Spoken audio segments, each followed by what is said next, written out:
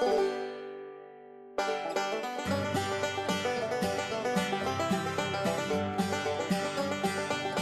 kind of determine the size of the gopher by the hole.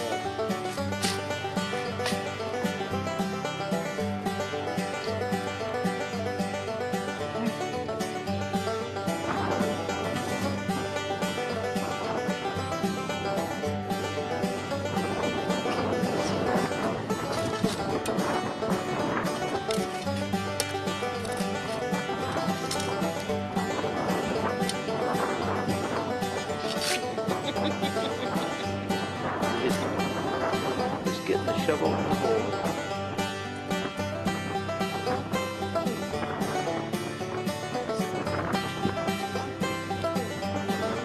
He's got 2 directions there, so 3 total.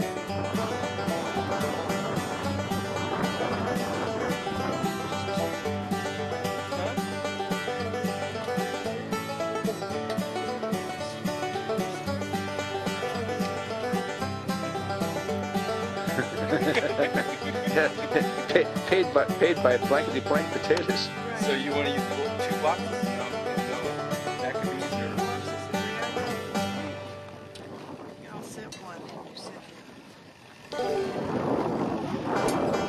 So talk us through it, Denny. Okay, well what I'm doing here is just kind of preparing the edges of the hole so the trap fits nicely. You need room for this to spring up.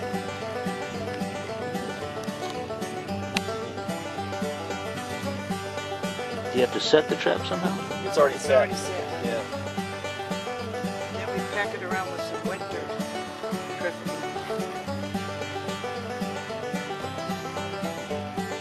We'll leave this little hole in there. And what they'll generally do is come to investigate, plug up the hole because they don't like leaving their holes open. And there's a little rod that's down there that they push on that and it'll spring up. It's kind of like a guillotine or a bar that comes up and traps them at the top of this plastic box. This is called a box trap. And also, Raccoon came and pulled the trap out and ate the gopher out of the trap.